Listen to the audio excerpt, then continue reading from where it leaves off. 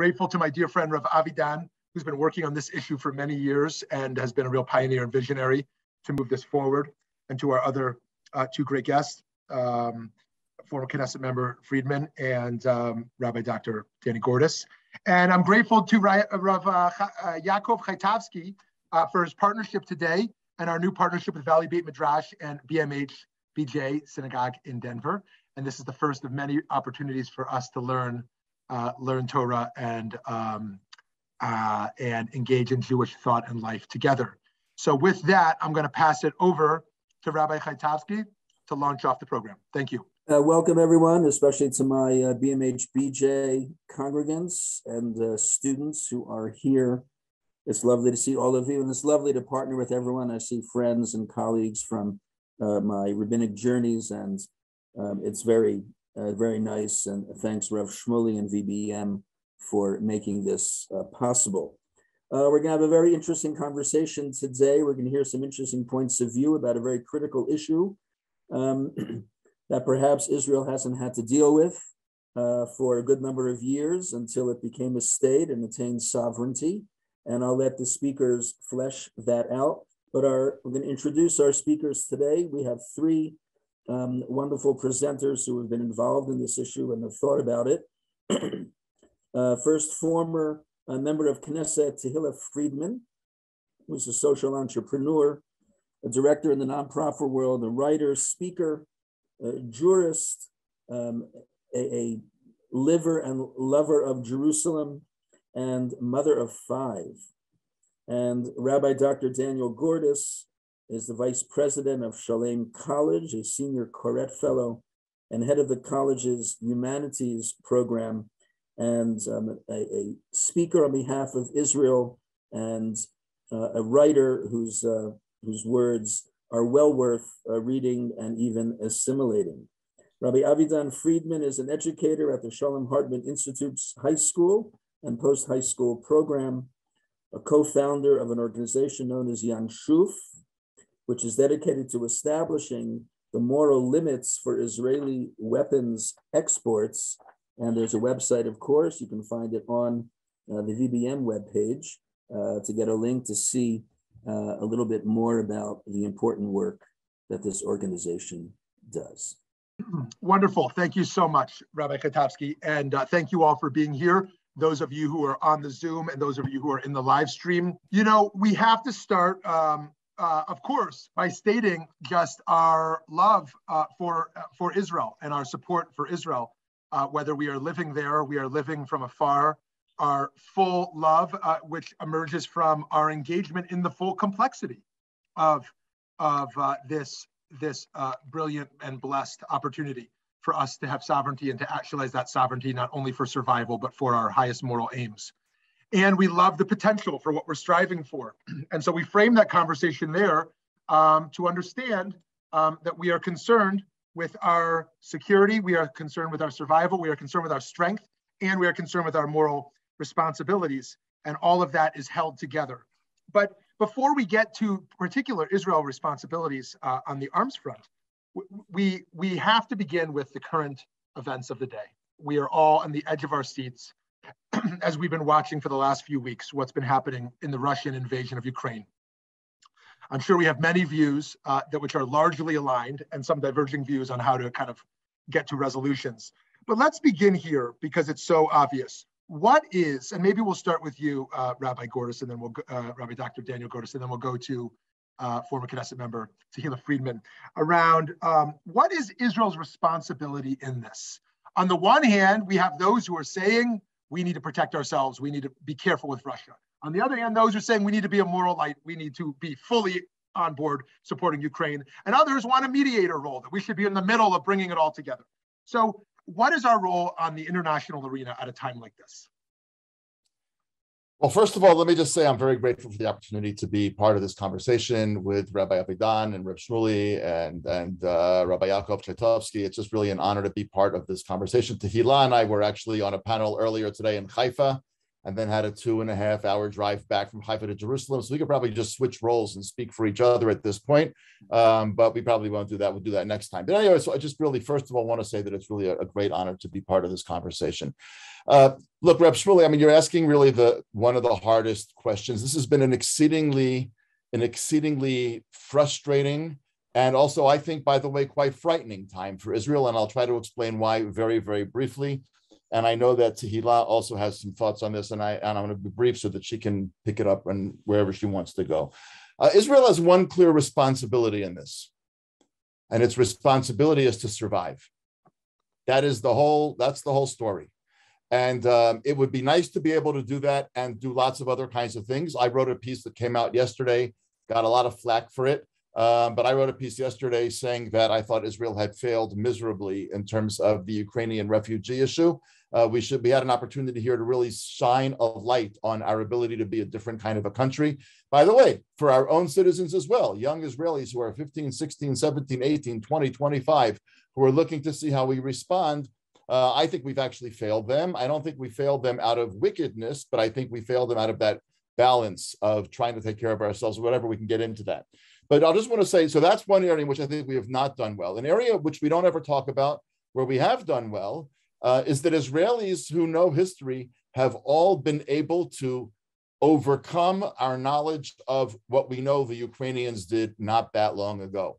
The only people in the world who enjoyed slaughtering the Jews during the Shoah more than the Poles were the Ukrainians. And the following is not hyperbolic or hypothetical or made up, but there were literally instances when the Nazis kind of got to that area or others got to that area, and the Ukrainians actually pointed out and said, look, we did it already, we took care of it. So, I mean, Israelis know that. There was a horrible history here, and I think the fact that Israelis overwhelmingly have their hearts broken for the Ukrainians is actually an accomplishment of no small order, that we're not forgetting history, but we understand that these people were not those people.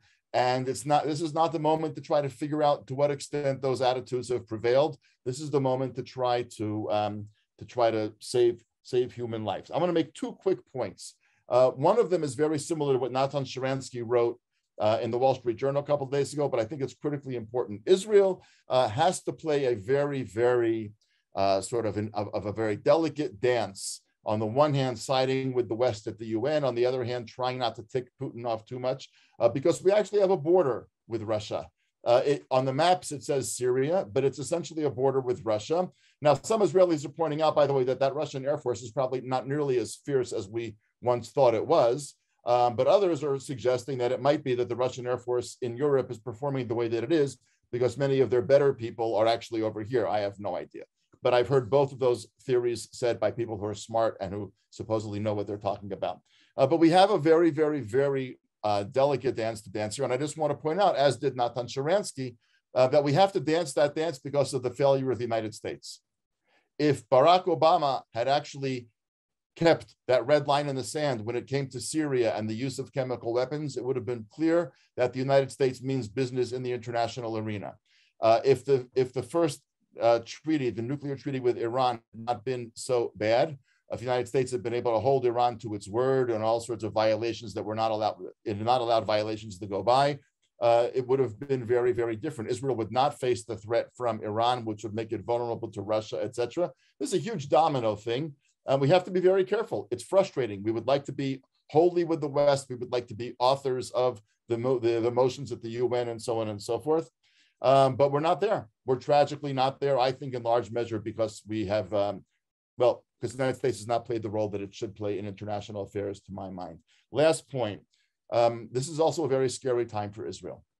And it's a very scary time for Israelis. When I talk to my students, when I talk to my neighbors, I talk to people in shul, not during davening, of course, but at other times.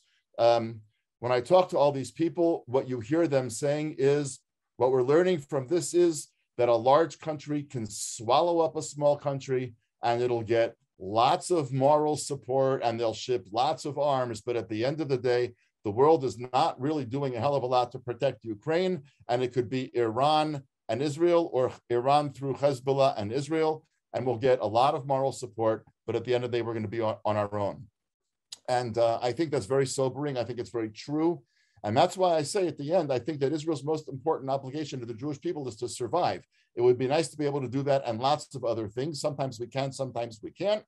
But Reb Shuli asked, what's our fundamental obligation? It is to do what we need to do to make sure that we are here for the Jewish people for many hundreds of years, God willing. Thank you. Thank you. Very thoughtful. And former Knesset member Tehila Friedman, if you'd like to weigh in on how you think about the Israeli role in the current conflict as well. It's interesting. I'm listening to, first, I should say, good evening, everybody. I'm happy to be here.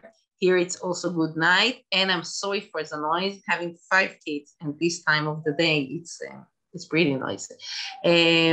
So I'm listening to Professor Gordis, and I think that it's interesting, maybe because I'm Sabra and I was born here and I can't even imagine situation with not having Israel. I kind of take it for granted. So for me, this sentence of the most important thing is obligation is to survive. I wouldn't say such a thing.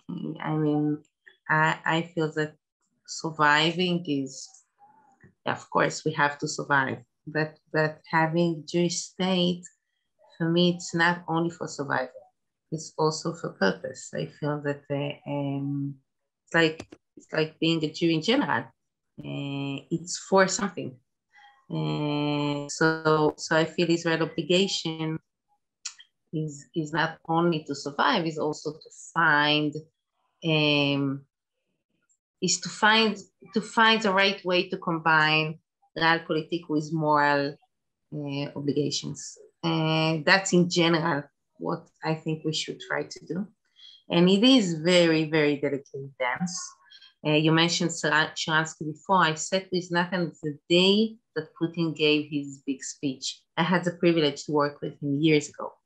And he said that he told me that he called Prime Minister Bennett and told him that he thinks Israel should take a very strong position here. And we spoke about the combination between morality and politics. And I thought, it's only because back then Jews could, came to the country saying you should put sanctions on Russia in order to take people like Sharansky out of jail. It's only because of that he's free. So saying everything is only realpolitik, had we thought so back then, we wouldn't have nothing but out, free. So it's a very, very dedicated dance, and it's very dangerous for Israel because of Syria and what he said about the border, and because of the Iranian issue. And yet I feel that Israel should stand in the right side of the history. It is, I don't want to simplify it. It's very, very complicated. And I feel that Prime Minister Bennett and also Lapid are trying to dance this dance. I feel that we could be more, it's easy to give advice from the coach. I just say that I wish Israel would combine realpolitik with moral obligations. Sometimes I feel we can do better job. Oh, fantastic. Thank you so much. So now zooming out to the bigger picture we've been looking at for a number of years now. We know that there are countries around the world doing atrocious things. And we know that Israel has the opportunity to have financial gains as a trading partner, but also has some potential moral responsibilities around how weapons are used. So Rabbi Avidan, can you fill us in on kind of the current situation around arms sales in relationship to Israel now? What does Israel do? Where does Israel sell arms? Where does the rest of the world stand in terms of what they produce and how they sell? What are some of the norms out there right now? Yeah, absolutely. Thank you, Rav Shmuley, for the opportunity to be here, and it's a great honor to be with Tehila and Daniel, to be with such two figures that I look up to so much in terms of what it means to strive and to aspire and to move Israel to a place that is strong and strong morally. And I'll just connect, before speaking about the nuts and bolts of the arms issue, I'll bridge the conversation we just had and the thoughts we just heard. That I think the survival of the Jewish state is absolutely paramount. But at the same time, we have to realize that can be a kind of a catch-all claim that then comes and justifies everything. Rabbi Gordis said that you see the policy that was taken, at least initially, and even now we're kind of fumphing around in order to get to a better place as far as the Ukrainian refugees, but that also the claims that are made in order to defend not taking in refugees are about survival. If we bring in these people, then we'll be bringing in hundreds of thousands of refugees, and they won't leave, and et cetera, et cetera. So that claim of the boogeyman of an existential threat is always there. It's always something that people can bring up in order to justify anything, and it's something that we as Jews, in terms of our history, we really struggle with. I think it's almost very much built in. I think the point about our ability to forget what the Ukrainians did to us in order to have empathy for what's going on is a wonderful demonstration of what we're supposed to be doing. If we go all the way back to the Exodus from Egypt and the way that the Torah spoke about that, the Torah says that our takeaway from the Exodus from Egypt is not to hate the Egyptians, and it's not to make sure that we're powerful enough that we never again bring back or are sent back to Egypt. It's to make sure that we don't become Pharaoh and we don't become the Egyptians. And that's the role of memory. So, the role of memory here could lead us in different ways. And I think that our survival really, as Tehila said so beautifully, it needs to be a survival of purpose. And again, I think that the issue of arms really highlights how that claim of survival can be abused. I think it's really the extreme, in fact, of how it can be abused. So just to talk about the facts for a few minutes. Israel is the 8th largest weapons exporter in the world in absolute terms. The 10 largest weapons exporters in the world account for 90% of the world's weapons export. Israel itself accounts for 3% of all of the weapons that are sold in the world. Tiny little Israel. So 3% isn't big, but this is tiny Israel. It's in relation to our size, it's 30 times our size, relative to the world. So we're a very, very significant player. We sell arms to 130 states. We don't know the identity of all of those states because the facts about Israel's weapons exports are kept very, very heavily under wraps. But we do know some things. So we do know that about 50% of that weapons export is going to the United States and is going to states in the European Union and countries in the European Union, meaning over 50% of what is actually an $8 billion industry annually is going to countries which we would speak about as countries that have checks and balances, countries, democratic countries that are not running to go to war, and countries where there is, certainly in my opinion, an absolute moral obligation to use weapons in order to defend their populations. In other words, I'm certainly not coming from a position of pacifism that says that weapons are not legitimate morally. I pray every day, many times, for peace, and I hope for peace.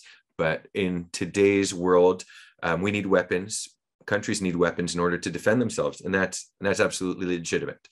However, some portion of Israel's weapons export is also going to countries that are not democracies, countries that are dictatorships, countries where those weapons are being used to maintain a dictatorship, which means to crush any kind of civil opposition or the attempt to gain civil rights. Israel's weapons can be sold to countries that are in the midst of bloody civil wars where civilians are being killed by both sides. Sometimes Israeli weapons are actually going to both sides of those conflicts. That was the case in South Sudan after the independence in 2011, then deteriorated into civil war. And Israeli weapons have also been sold to countries that have literally committed genocide, as in the case in Burma and Myanmar in 2017 with the Rohingya minority. So the large majority of Israeli weapons, I would say, are going to legitimate places, but there is a not insignificant minority, and I think as soon as you're supporting mass killing, it's not insignificant, and so there is a not insignificant portion that's going to really supporting terrible things, the kind of things that when we're talking about purpose, really defy and contradict our purpose as Jews and as a Jewish state. As far as how we are compared to other nations in the world, so Israel, unfortunately, in this area is very exceptional in the negative sense of the world. Rabbi Chaitovsky mentioned that this is an issue that, of course, the Jewish people, until we got to sovereignty, didn't need to deal with.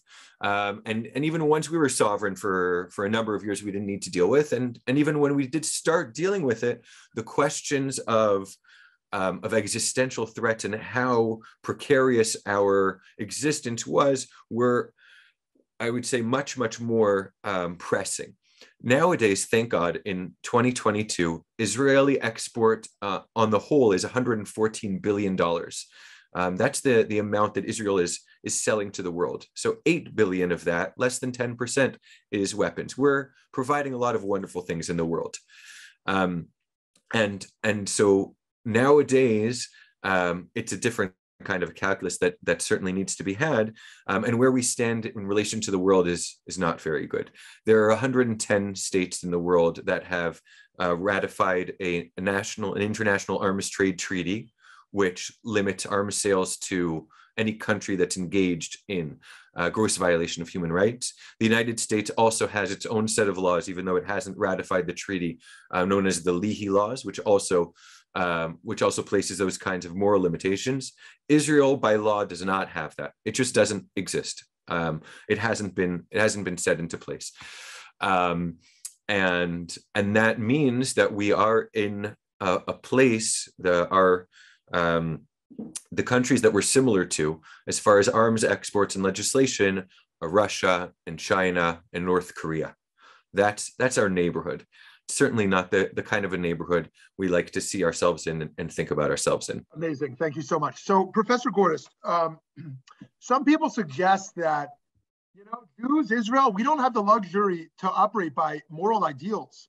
We need all the friends we can get, And I wonder how that idea plays out for you in relation to arms sales. Like, are there cases where we should say, that the moral imperative to not sell arms to a certain country should outweigh the value of having a new national friend? Yeah, absolutely. It should say that. So I think I somehow stumbled into the position here of being the guy that doesn't think that Israel should exist for a purpose. If I thought that, I don't think I'd be on this thing. I'd be fast asleep at this time of the day because I get up at 4 to write. But so I just want to make it very clear. I actually think that Israel's purpose is to survive, obviously, but also to live in a moral kind of a way. Otherwise, I would not have, tried to do whatever a little bit I could to support Yan Shuf and to be part of this event and so on and so forth. Now, this is an area in which Israel doesn't really need to do what it's doing. And I would have to suggest that I think a lot of this is, as Avidan pointed out, is really a profit motive. And without getting into all of the politics, which Avidan knows much better than I do, there are notable Israeli politicians who could block this relatively easily in certain cases and have chosen not to do that. There are people whose names all of you know. So look, I think that Israel needs to do a moral accounting here. Israel needs to do a serious cheshbon hanefesh. It's not the same thing as what to say or do with Putin on the Syrian-Russian border. It's just there's no immediacy here. There was this issue with NSO, which is Israel's spy software, that was used apparently in certain kinds of very unpleasant circumstances. That's not all very clear, by the way. There were rumors here that the police had used it on Israeli citizens as well without authorization. And those rumors seem, at least, to have been incorrect at present. So we don't know. There's a lot we don't know. But as a matter of principle, I would say, Israel has several purposes for which it exists. Its first purpose is to exist. And again, as Natan Sharansky pointed out in a different setting in the last week, he pointed out that if you're Ukrainian and Jewish, you don't have a question, is there going to be a place that I'm going to be able to go? We used to say that, there aren't Jews that are in trouble. This whole idea of Israel as a refuge, it's a kind of a quaint idea. It's come back from the days when people would be in kibbutzim and, dance around the campfire with accordions and all of that kind of stuff. And we don't dance around the campfire with accordions anymore. And there's no Jews that need refuge. Tragically, Jews that need refuge is a perennial issue. And that is one of Israel's purposes. Another purpose for Israel, and I think that we don't think about this nearly enough, is to transform the Jewish people's existential condition. And that is an extraordinary accomplishment of Israel. And I want to come back to that in just one second. But to transform the Jewish people's existential condition is not only to make them safe and not only to create a cultural rebirth, which we have here in ways that couldn't exist anywhere else in the world, and so on and so forth. Part of it is, what do you do when you finally do have power? What do you do when you finally do have arms? It's about making very, very profound moral decisions, which it's one thing to make on the pages of the Gemara 2,000 years ago or 2,500 years ago, a little bit less, and to make it in real life. So we have real obligations, it seems to me, to rein this way in when it's exclusively a profit motive, to simply say it's just not how we do our business. And if it is a security issue, then to try to do whatever we can to try to make this. We should not be on the list that Rabbi Friedman pointed out. We just should not be on that list. The one last thing I want to point out about this, if I have any hesitation about this conversation, and I don't really, otherwise I wouldn't be on the conversation, but I think that it's always dangerous that Israeli citizens should get involved in this issue is patently obvious to me. In other words, this should become actually at a time when we're not all looking at the Ukraine and Russia and so on and so forth. This should be an issue that Israeli citizens are up in arms about. There are many such issues. And this should be one of them. And I think that the work that Jan Shuf is doing and is going to do is, God willing, going to move us in that direction. That's critically clear.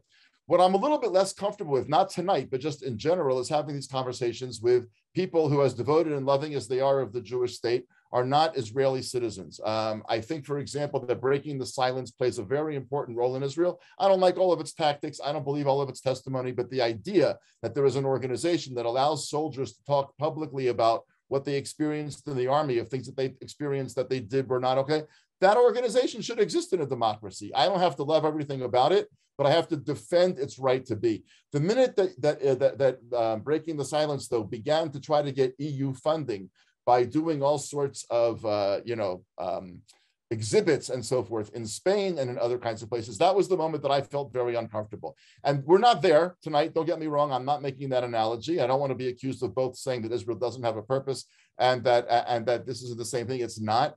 But I think that anytime we have a conversation about these issues, especially outside of Israel, we need to remind ourselves that this is a critically important issue that needs to be put in context. And I want to come back to purpose for 1 second. What was that purpose? The purpose really isn't to survive. Survival is a means to an end. What's the end? The end is to transform the existential condition of the Jew. The end was to create a place where Jews would live without a pressure to assimilate.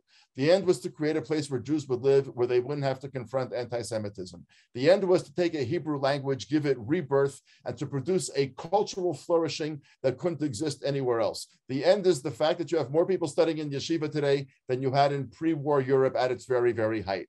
The end is the fact that people here, secular and religious, are going to, the Jewish calendar is part of their lives. The end here is that you can be totally secular in Israel and be fairly certain that you're going to have Jewish grandchildren, which for sure cannot be said if you're totally secular outside the state of Israel. And I can go on and on and on. I'm saying all of that only because I think we need to wrap our critique about this issue, which is a profound moral critique, which needs to be voiced in a reminder that not just I love Israel, but now I want to say this, but I love Israel. Israel was created for the following purposes. In the major purposes for which Israel was created, it is an unmitigated, overwhelming success, period.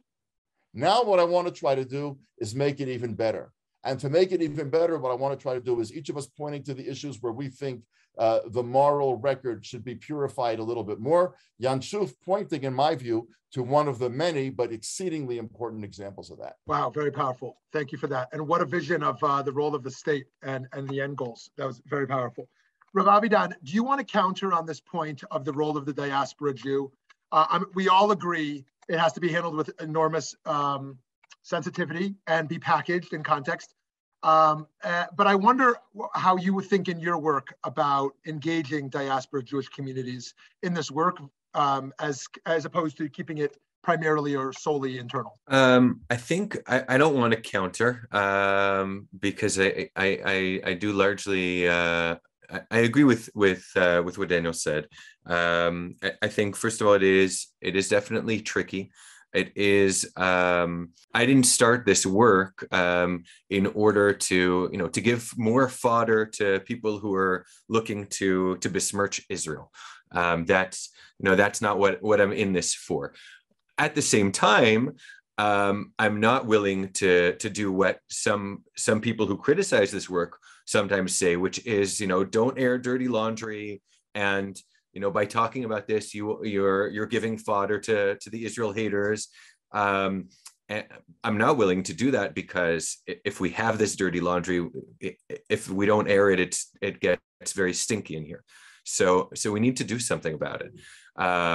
And as with any other social ills where there's that kind of a critique. So I think we certainly need to talk about it.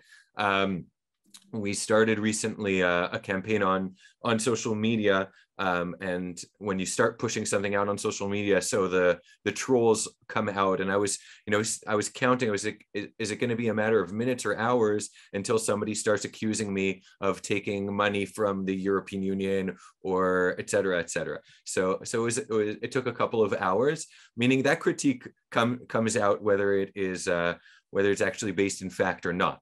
And that's also part of my thinking here. In other words, as soon as you start to raise certain issues, unfortunately, there is a knee-jerk response.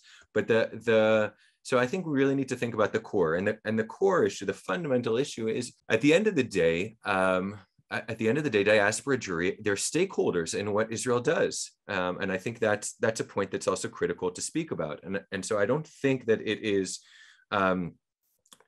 As with other issues, I don't think it's fair to keep them out of the conversation because they don't live here, which isn't what Daniel was saying. With all of the caution that we need to have with how the conversation is had, I think Israel is a place that we all want to be proud of, and we need to be proud of, and it's important. It's important for all Jews to feel like they have a stake and they have a part in it. It's important for practical reasons, for strategic reasons. It's important in terms of their support, but it's important because I think that's what the Jewish state is. I really believe that it is the home of all of the Jewish people, and so it's something we need to take seriously. So one thing is, I think that the diaspora Jewry deserves to know about it, as Israeli Jewry deserves to know about it, and it really is something that has been kept hidden. And deserves to have the chance to advocate and to fight for Israel placing itself in a better place. And the last thing I would say is that diaspora Jewry also takes a hit when Israel behaves badly, with the big fiasco regarding NSO's spyware. NSO is the company that's selling this spyware, as Daniel mentioned. The headlines all over the world were Israeli spyware is helping dictatorial regimes crush oppression, and that's something that doesn't look good, but also started to make Jews all over the world feel very uncomfortable, because when that's a headline, then that starts to reflect badly, and even actually literally to put Jews in danger. So it's just another reflection, I think, of the way in which we're connected. Rabbi Soloveitchik spoke about the covenant of fate and the covenant of destiny. We're connected in very, very deep ways, and so we need to take responsibility for it together. Amazing. So friends, I want to remind you, you're welcome to post questions you have in the chat, which we will get to shortly. In the Purim story, we celebrate the power of being an insider and an outsider. You have Esther on the inside advocating for change, you have Mordechai on the outside. There's many ways to work for change in different contexts. Ms. Friedman, so as a former legislator in Israel, can you talk a little bit about some of where the opposition is coming from? When Jews are saying, we don't want blood on our hands, we don't want blood on the hands of Israel, that there are atrocities done with weapons we're selling, and then there's pushback. What are the motives? What are the stakes involved with that opposition? Could you tell us about the inside conversation a little bit? Yes, I'm not sure it's so much a position. It's more a like of it's weird, but people maybe the last institutions that people in Israel really believe in is the army. I mean, Tzahal is enjoying a very high rate of support, of trust from the general people. So really this issue has nothing to do with Tzahal, but I think people just don't know and find it very hard to believe that what Rabbi Avidan is describing is really happening. And also legislator. I spoke one time with the Minister of Defense about it, and he said, "But Tehila, I'm changing the way." There's a subcommittee within Ministry of Defense, and we're gonna look into it better. But you really don't need to. You really don't need to be so worried about it. We're taking care of it. It's okay. And I don't think he lied. I think he really believed in it. I mean, those people. It's kind of like the good guys, and the people from the security,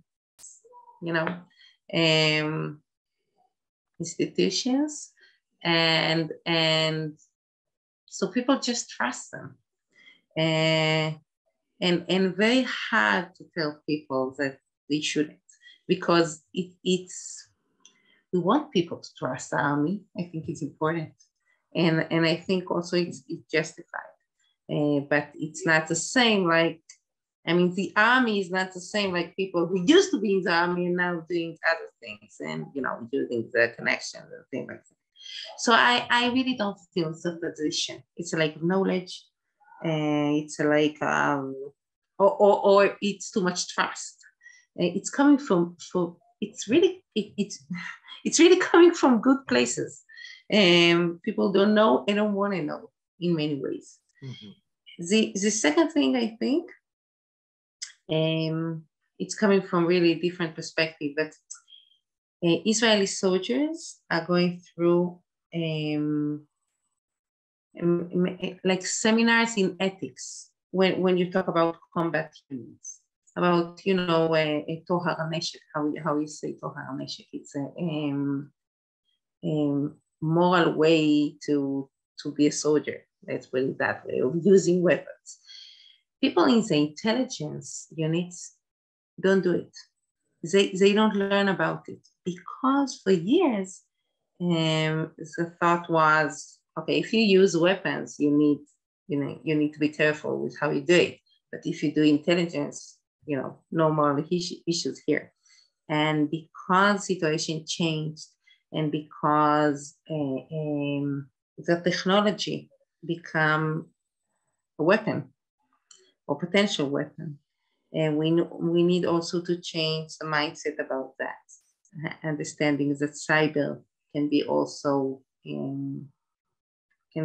very dangerous weapon, and you need to train the people who work there with what they do after they're not soldiers again anymore. So those are very two different perspectives to look at on the issue. But and I know that I sound naive, but I really think that most Israelis are naive with the issue. And most of them, when they hear Rabbi Avidan talking, it's the first time in their life they heard about it, and first time they thought about it. And I find very few people say who are really opposing, the position. Most of them say, it must be, 2-3 cases. No need to do big deal from those, the one time it happened, things like that. So it's, too much trust and lack of knowledge, and also situations that have changed. Very interesting. So Rabbi Avidan, can you tell us a little bit of the Torah, some of the halakha that informs our thinking around this issue?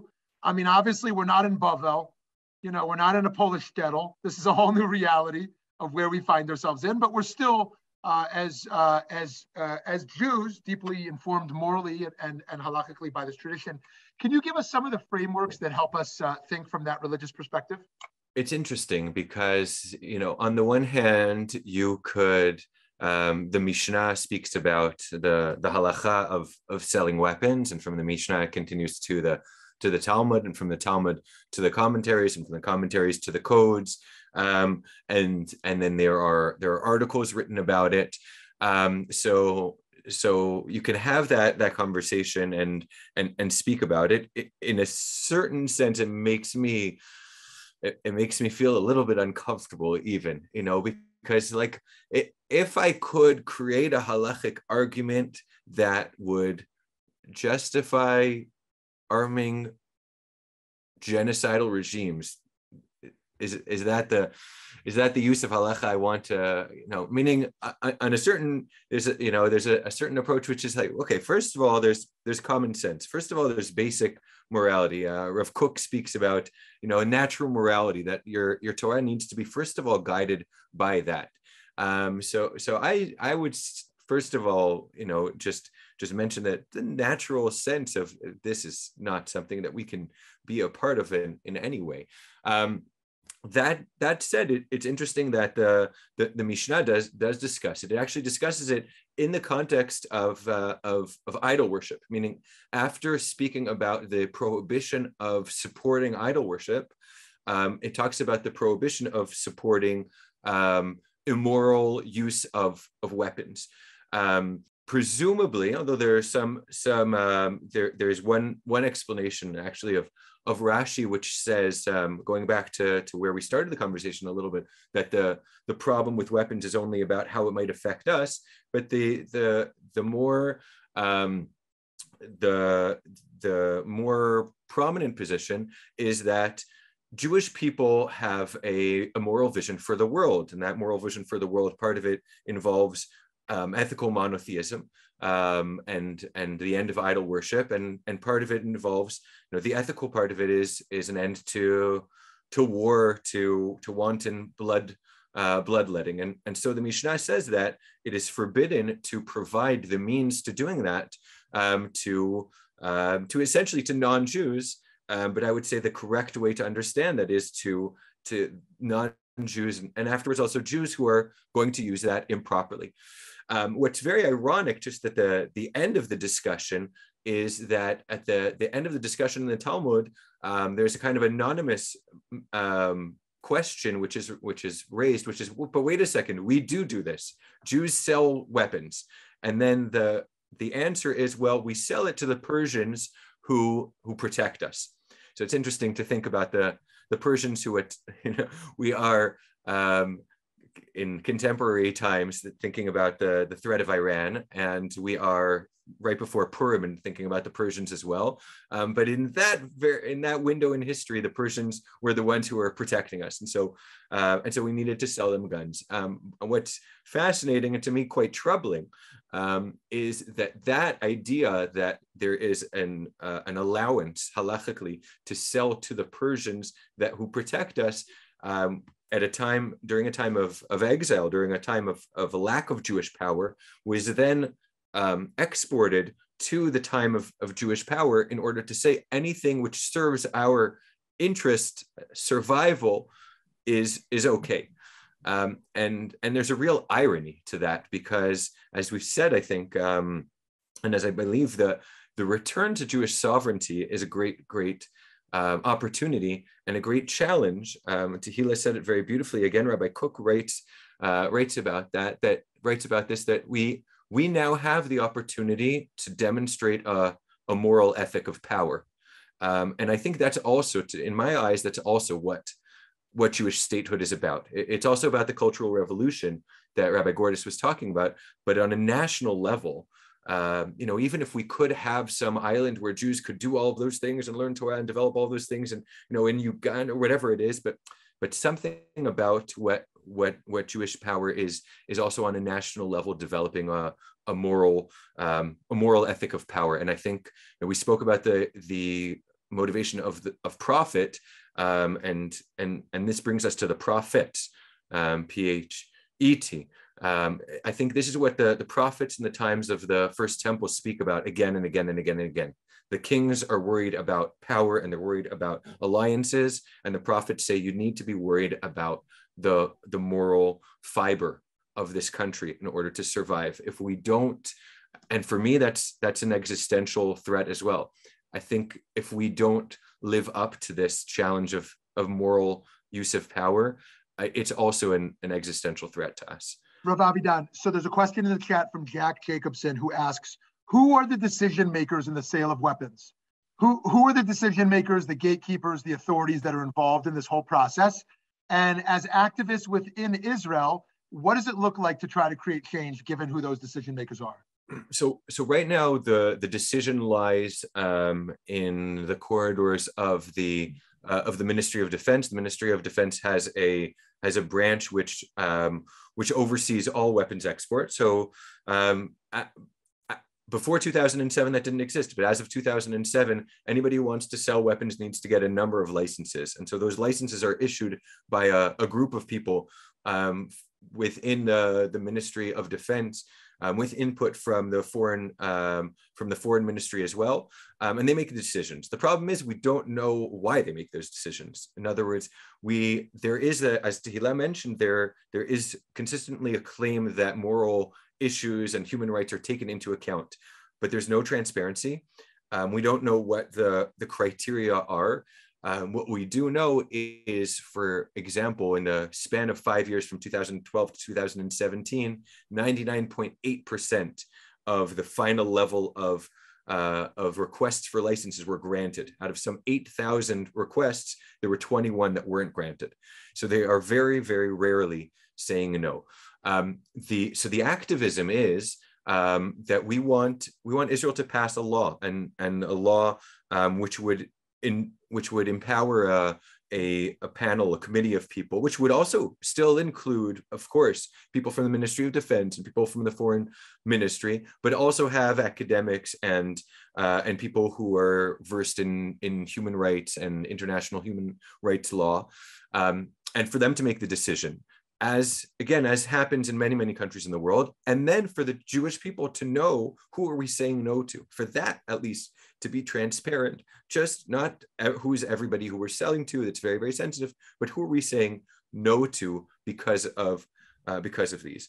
And what activism looks like, from my point of view, is the critical piece here is really the power of the people. It's really the voice, the moral voice of the people and the moral demand of the people. That is, for me, the factor that can move things. I mean, there are obviously, as we mentioned, powerful forces that want to maintain a status quo, but this isn't something which is in the interests of the average citizen. And as Tehila said, the average citizen, I think, has a gut reaction. No, this isn't what we should be doing. But as she said, they don't know about it. A lot of people don't know about it, don't think about it, prefer not to think about it. I'm in the unfortunate position of trying to bring people to think about it, and to take responsibility for it. I think at the end of the day, it's my responsibility as a citizen. Great, thank you. So I'm going to read these two questions in the chat, and whoever wants to respond to them is welcome to do so. Actually, three. First, we have from Harold Weinstein.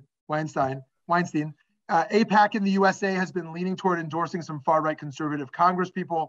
The Sierra Club has stopped touring in Israel after pressure from far-left progressives.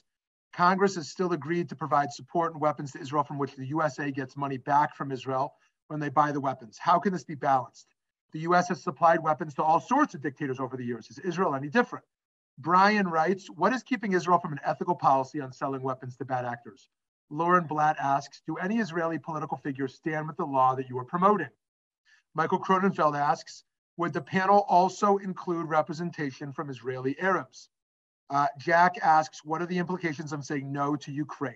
So that's a whole lot of questions. Do any of the three you want to jump in on any of those? Avidan, you know the most about this. I mean, I think you should just teach us. Yeah, I spoke a lot though, and I'd be happy, Daniel, if you want to jump in on organization. So as far as the keeping Israel from an ethical policy on, I'll say as far as the United States. So again, as I mentioned, the United States does have a law. I don't think any country is doing it perfectly. And there's always work to be done. But the United States has had a law for the last 2 decades, which has set a moral limit. And again, there have still been questions and there have still been problems. But right now, Israel is just in another league. We are in a quantum leap away from that. I would be happy that we would get to a place where we are similar, as I said, to the United States and not to Russia and North Korea. And then there'll still be work to be done. Obviously, just like anytime you pass a law, you need people who are making sure that the law is applied in the right ways and people are following it. But right now, when there isn't a law, and for me, this is really the critical point. I just feel as a citizen that I'm implicated in the policy of the state of Israel. And I think going back, I think in other ways, maybe in lesser ways, really, diaspora Jews are also implicated in these decisions. But for me, as a citizen in a democracy, the policy implicates me. It makes me a partner to it.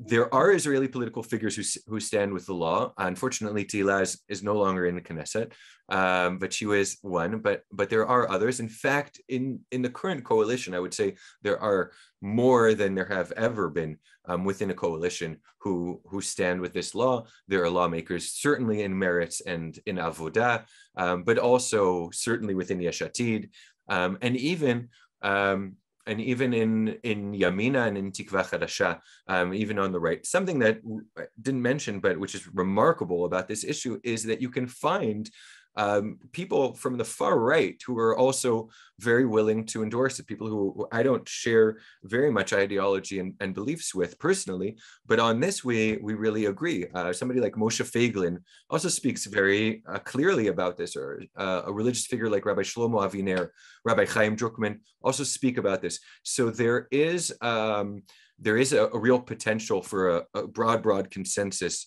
within the people and within political actors. But my experience from politicians is that they won't and they really can't act when they don't have a public pushing them, because the counter forces are so significant.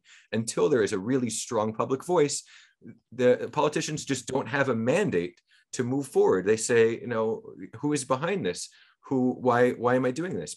As soon as they have that, they'll have I think they will have the ammunition is maybe a bad metaphor that they need in order to move it forward. Ethically, there are a number of politicians that are there.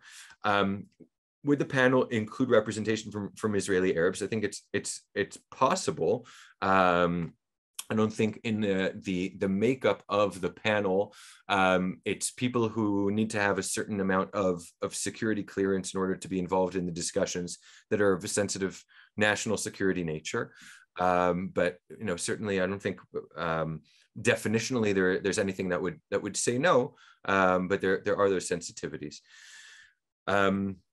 As far as the implications of saying no to Ukraine, if the question is about saying no so what's interesting about Ukraine is there we actually said no to selling them arms now.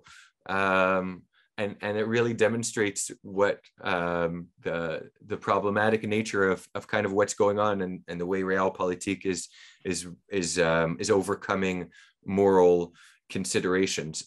We're saying no to them right now to provide them with things which are completely defensive, Iron Dome and helmets and things like that. Meaning things that the Gemara speaks about this distinction, and those things are more kosher.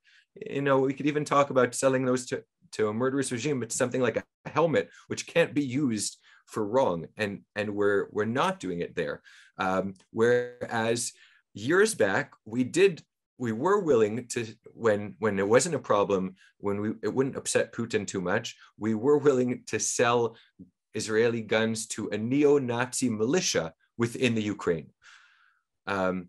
So it just demonstrates that, unfortunately, what's motivating the decisions right now is not the moral factor. It is realpolitik. It's what can be done and what can make money and what can gain us something, but without the counterbalance. Thank you. Rabbi Avidan, if you will kindly put your website in the chat so people can know how to learn more, how to support the work, understand the work.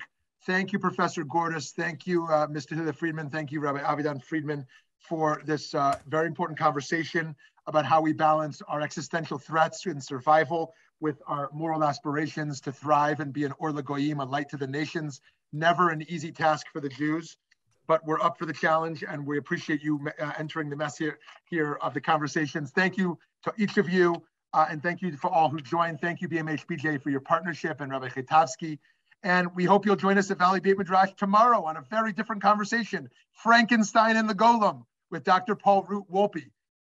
Will be talking tomorrow with us. So we hope you'll join us for that. Wishing everyone a good night and a strong Tainus Esther, a Tainus Esther, where we embrace the darkness of uncertainty, of how to stand up against evil, not knowing Purim is coming. We never take our finger off the pulse of the negative, and yet also a Purim Sameach that we could ultimately end in redemption and joy for all of Am Yisrael, V'kol Yoshvei Tevel. Purim Sameach. All the best. Thank you so much, all of you.